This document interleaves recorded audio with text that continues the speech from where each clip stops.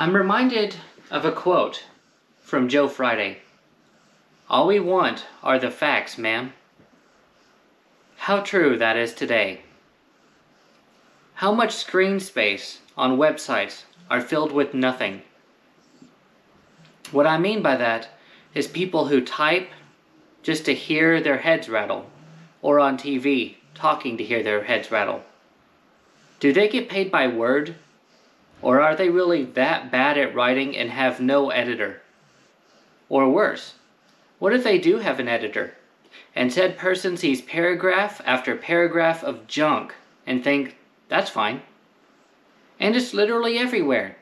Just time and space being taken up with nothing of value being given in return. You aren't writing a novel. You're writing a blog, review, or talking in front of a camera. I'm not trying to be cynical, but Hanlon's razor makes it hard not to be. People don't care about facts anymore, nor do they do research. Then again, why should they, when the first several paragraphs are filled with anecdotal nonsense by the writer of said article?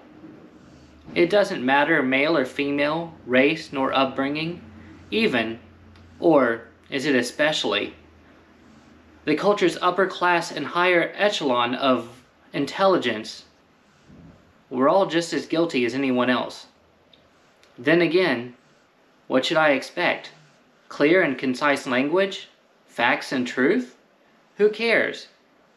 Everyone just has to know about me liking lattes. And that's especially true on YouTube, where videos have to hit a certain length in order to get more money from ad revenue, so pad.